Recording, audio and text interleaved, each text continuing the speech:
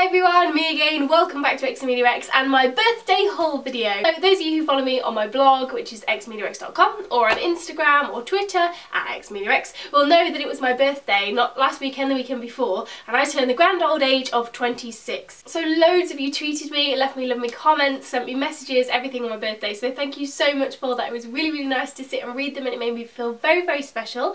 But lots of you also asked to see what I got for my birthday, so here we are, we're doing a birthday haul and I'm going to run through all my presents. Now I don't know how it's happened, but I've managed to get myself poorly yet again. I think probably the last 3 videos that I've filmed I've been ill, so it just looks like I've been poorly for about a month. But no, it's a different cold this time, but yeah, I'm just all snotty and achy and horrible all over again. And I don't know why I keep getting ill. I'm very healthy, I've got all my vitamins and everything, but yeah, here we are, snotty again, so I do apologise if I sound a little bit unhealthy, but there we go. So my birthday was actually a couple of weekends ago. It was not last weekend, the weekend before. It was actually on a Friday. So after work I went out with my mum and my dad and Joe, my boyfriend, and we went for a lovely meal at one of my favourite restaurants, drank lots of wine, ate some amazing food and just sort of caught up with each other and got to spend some time together, which was really nice because we were all so busy, me and my mum and dad, that we kind of, even though we live in the same house, we kind of just miss each other all the time. So it was really nice to sit down and have a chat and sort of catch up and spend some quality time together.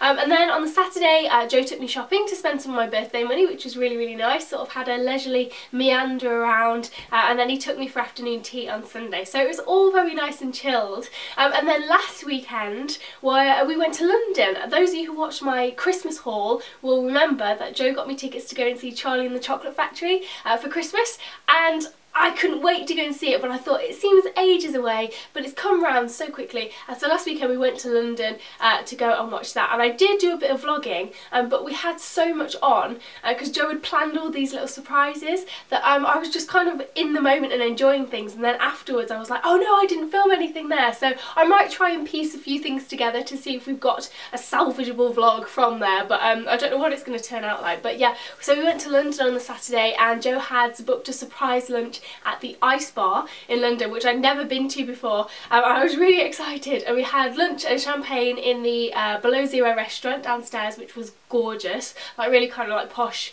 English/French food. It was really nice. And then we went upstairs into the Ice Bar for cocktails at -5 degrees, and it was really chilly, but they give you these gigantic furry ponchos to wear, and it was such a great experience. And even the drink, even the glasses that you drink out of are made of ice. Oh, it's just incredible. You should go and check out my Instagram actually, at xameliax. You can see all the pictures that I took when I was out in London, and I've also written a blog post about it, so I'll link that below if you want to see all the pictures and read about what we did.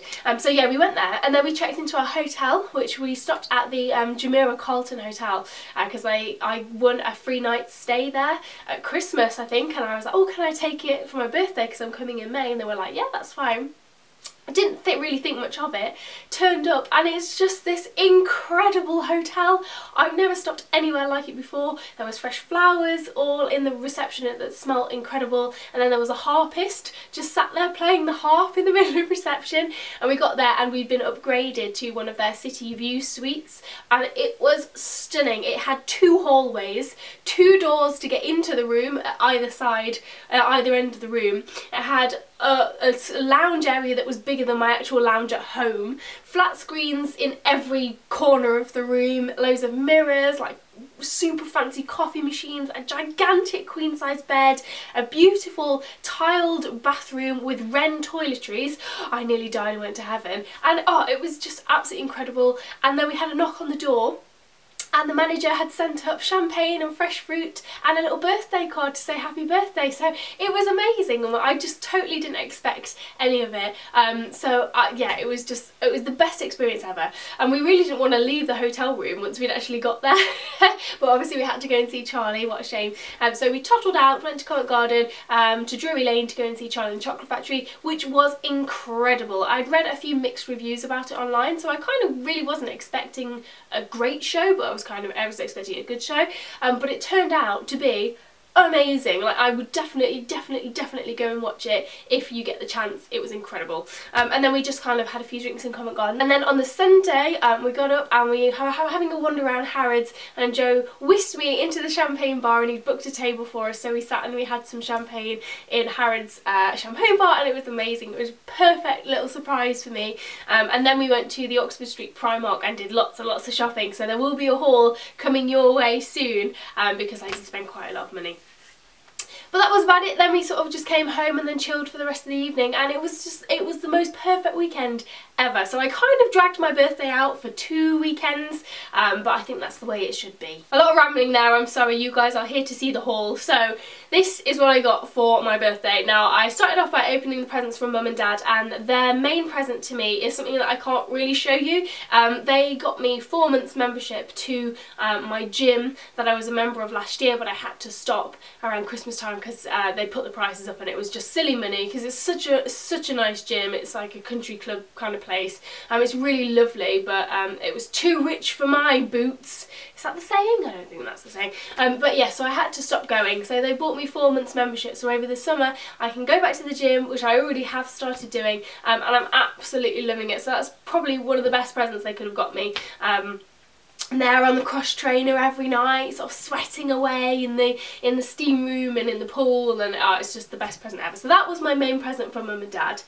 But then Mum, being Mum, could not just leave it there, and she had to get me a few little extras, one of which was this lovely little scarf from Marks and Spencer's, I think it was. She does love Marks and Spencer's, Mother does. But it's really cute. It's kind of like a lightweight scarf, perfect for summer. I think I might take it on holiday with me just to sort of wrap around in the evenings. But it's got this beautiful pattern all over it, like butterfly pattern, and then tassels on the end. It's kind of asymmetric. It's a bit strange, but I really like it, and I think it's just perfect just to kind of throw around for the summer months when you don't want anything too heavy. And she also got me this adorable necklace, again from Marks and Spencer's, and it's kind of like this tribal costume jewellery necklace, but it weighs a ton. It's good quality stuff, and it's kind of gold and silver with tribal patterns in the middle, and I absolutely love it. It's right up my street. As soon as I opened it, she was like, "I've got the receipt, don't worry, I've got the receipt," expecting me to go, "Oh, that's awful," not that I ever would, obviously, but no, I really like it. So she did very, very well. And she also got me some other bits and bobs, like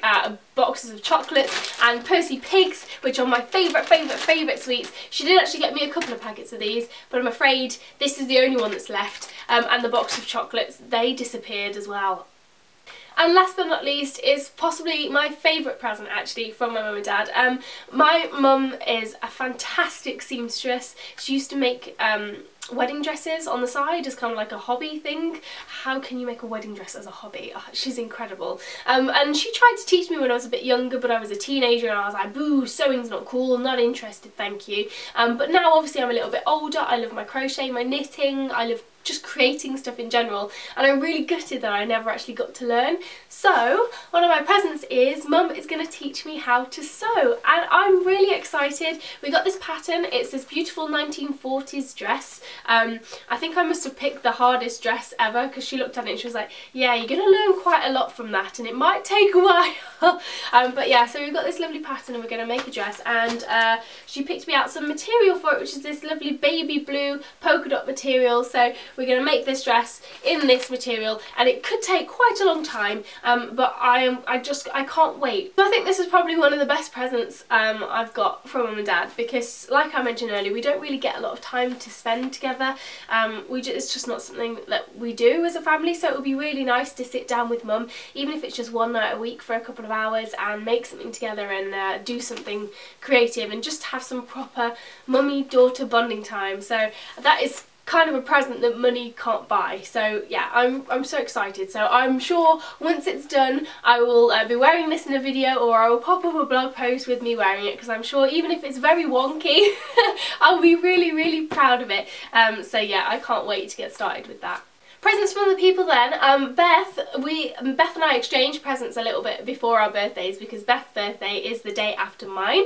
So I got her loads of stuff. She's starting a new placement, so I got her loads of things and called it a placement survival guide, just to help her get through, little beauty bits and bobs that she can pop in a handbag and little things to pamper herself with and all stuff like that. And she got me a cocktail making kit, which is amazing, but I've taken it to Joe's house because we were testing it out the other weekend, and I'm happy to report it works very, very well. So we got some lovely martini glasses and some, what are they called? Angostura bitters? Those things that are always in cocktails that you never have in the cupboard. And we've actually used them already and they're really, really tasty. And what else did I get? Oh, a cocktail shaker and a grow your own cocktail herb kit, which is very strange, but it's got things like mint and those strange flowers that they always pop on the top that look very pretty, but obviously you would never have that in the house. So I'm going to get my fingers all green and start growing those. And she also drew me a big picture of a camera, which is really, really cute. But again, I've taken that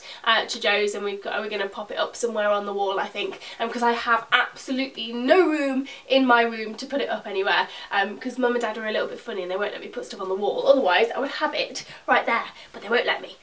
So yeah, that's what I got from Beth. From other friends, I got champagne and Prosecco. The bottle of Prosecco has, funnily enough, like the chocolate, strangely disappeared. I don't know where it's gone. But yes, so they know the best way to my heart: alcohol. Fizzy alcohol. And off Joe's mum and dad, I got the most adorable present, and it was a voucher for afternoon tea at one of my favourite little cafes, and it came with a card that looks like this. It's a 3D afternoon tea card, and it was a very, very thoughtful gift. So I think we're going to book in for that the weekend before we go on holiday and just have a little treat of an afternoon. It's a champagne afternoon tea and it's really, really good. It's one of those that's so big that you just can't finish it and you have to end up sneaking cake home with you. But yeah, that was a really pretty present as well. I very much enjoyed that. And on to Joe himself, who did very, very well in the present department, I have to say. First of all, he got me one of my absolute favourite perfumes, which is Givenchy Angel or Demon.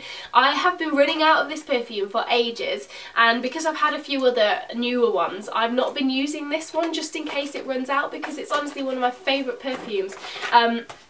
So because it's nearly been run out, I haven't been using it. So I'm so pleased to have another bottle of this, and it's a gigantic one at that. So I can start using it again. I'm really, really enjoying it. So that was a very thoughtful present. And I didn't even ask for it. I didn't even tell him that I was running out. He must just have spotted it and thought, that's a really good present. So well done you, Joe. Another present was a giant Yankee candle in my favourite scent, Soft Blanket, which I can't actually smell now because I'm all bunged up. But I have had a little version of this for ages and it ran out recently. I was very, very sad because I like to burn it in my room because it's kind of one of those candles, and I've said it before and I'll say it again, it's one of those candles that kind of doesn't smell like there's a candle on. It just gives your room this beautiful aroma that you can't really put your finger on. It just smells like, from memory, it smells like a duvet date. It's amazing. So I was very, very happy to have a giant version of this, and I can burn it until my heart's content and not have to worry about it running out, so that's amazing. A bottle of Lanson, one of my favourite champagnes, a very, very good present, always going to be a winner. I think we're going to have this, we're going to open this the night before we go on holiday as a little celebration and start to the holiday, because yes, it's just wonderful. He also brought me a little half bottle of Moët as well to drink before we went out for our meal, which was very thoughtful. He'd even chilled it and brought glasses along to the hotel room and everything. Absolutely adorable. Well, this present's going to sound a little bit strange, but it's one that I actually asked for. It's not very girly at all, but it's a little Swiss Army knife, but it's a very, very tiny, teeny tiny one. Look, it's so small, and you pop it on your keys, and all it has in it is, if I can get it out, a pair of scissors, a little knife, and a little nail file with a screwdriver head. Now this seems, oh actually no, oh hang on a minute, it's got a toothpick and a pair of tweezers in. Aren't they fantastic? Wow. Okay, well to be honest, the whole reason why I asked for this was just for this little pair of scissors, because my mum has had one of these on her key rings for as long as I can remember, and all the time when I'm out I think, oh, I could really do with a pair of scissors. You know, like if you go away and you've bought new clothes with you and they've got those tags on that are just impossible to break off, you need a pair of scissors. Or the other day I was opening a parcel that I picked up from the post office and I nearly broke one of my keys ramming it in and trying to get it. Could have used the little knife on here, and there's just so many little uses for this amazing piece of kit, and he got me a cute little black, because you can get them in all different colours, I didn't realise. He got me a cute little black one, and he's personalised it and put xameliax on there so everybody knows it's mine. I know that's a really weird present, but it's actually probably one of the most useful presents I've ever got, so that is awesome. The other thing Joe got me was a calorie counter watch, which I wanted for absolutely ages, but again, I've not been very prepared for this video and I've left it at his as well. But it's basically just a little band that goes round, and it tells you how much you're moving throughout the day. It tracks your tracks the movement that you're doing, and also it tracks your heart rate, so it will work out all the calories that you are using when you work out, and it's something that I've wanted for absolutely ages, and I'm definitely going to be using the hell out of it when I actually remember to bring it home. But I might do a blog post on that because I think it's going to be quite interesting to use, and I'm also tempted to get a proper heart rate monitor, the ones that you strap around yourself so you get a proper accurate reading, because I do all my kickboxing and obviously I go to the gym as well. But the gym machines, they tell you how many calories you burn, but I never know how accurate it is, and I'm absolutely fascinated to find out how many calories I actually burn in a kickboxing lesson as well, because apparently some people say that you can burn up to 800 calories.